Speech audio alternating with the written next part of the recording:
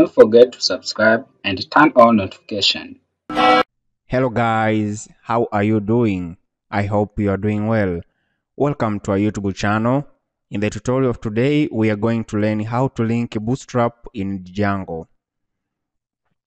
Actually, it will take us about 2 steps.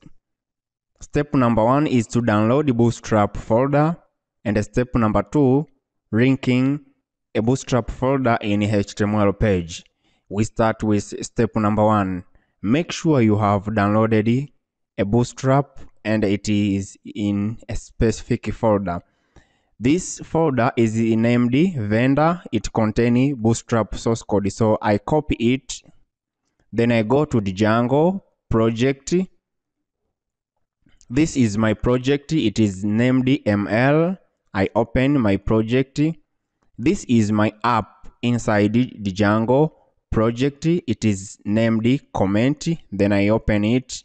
Inside Django app, I create folder named static. Then after, inside the static, I create a folder with the same name as my app name, comment. My app name is called the comment.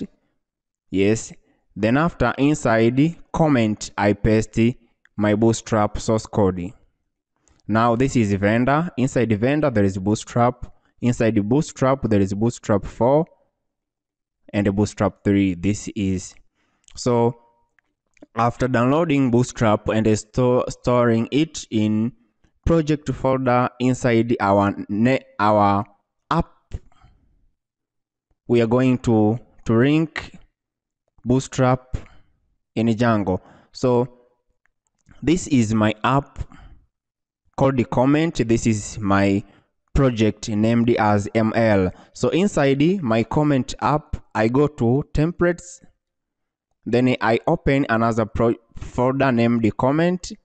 Here there is more.html. Then I open it, right?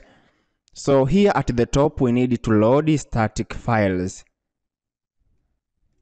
Load static. Control S. After that, we need to link Bootstrap, right?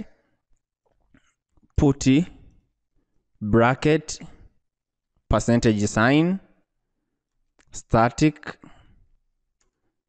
single quote, then name of our app, then after vendor, then after bootstrap,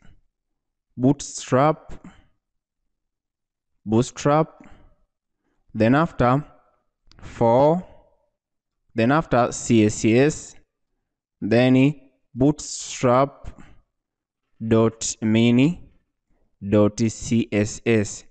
It should be like this, right? Control S to save the changes, and let's refresh our page.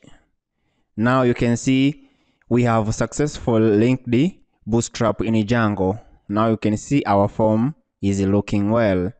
So this is folder which contains Bootstrap 4, but also there is a folder which contains Bootstrap 3.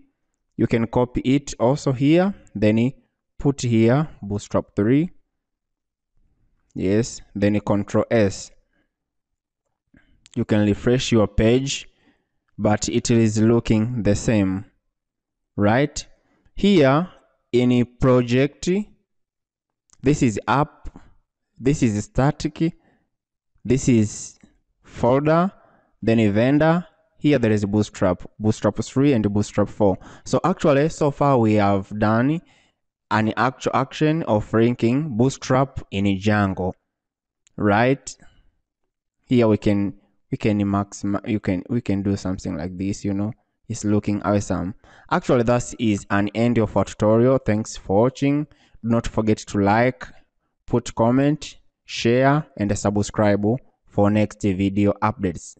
Goodbye. See you in the next tutorials.